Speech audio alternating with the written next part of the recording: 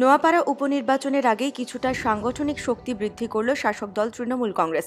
নোয়াপাড়া বিধানসভা উপনির্বাচনের আগেই ইছাপুর বাম শ্রমিক সংগঠনে ভাঙন ধরিয়ে তৃণমূলে যোগ দিলেন 200 জন অসংগঠিত শ্রমিক।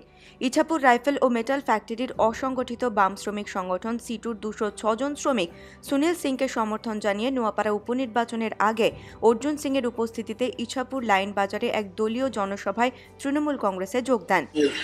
Metal and steel factory ইছাপুরে contractor labour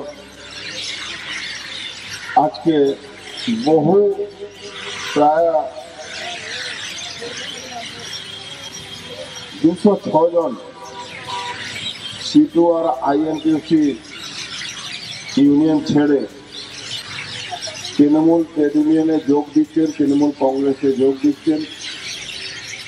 আমাদের প্রায় 200 জন শ্রমিক ভাইরা মুখ্যমন্ত্রী মমতা বন্দ্যোপাধ্যায়ের উন্নয়নে শরিক হয়ে আগামী দিনে সুনীল সিংয়ের হাত শক্ত করতেই ইছাপুর রাইফেল ও মেটাল ফ্যাক্টরির অসংগঠিত ক্ষেত্রের বাম সমর্থিত শ্রমিকরা তৃণমূল কংগ্রেসের নাম লেখালেন বলে মত রাজনৈতিক মহলের একাংশের। নতুন তৃণমূল কংগ্রেস দলে আসা শ্রমিকদের হাতে তৃণমূল কংগ্রেসের দলীয় পতাকা তুলে দেন ভাটপাড়ার তৃণমূল বিধায়ক অর্জুন সিং এবং নোয়াপাড়া কেন্দ্রের তৃণমূল কংগ্রেস প্রার্থী সুনীল সিং।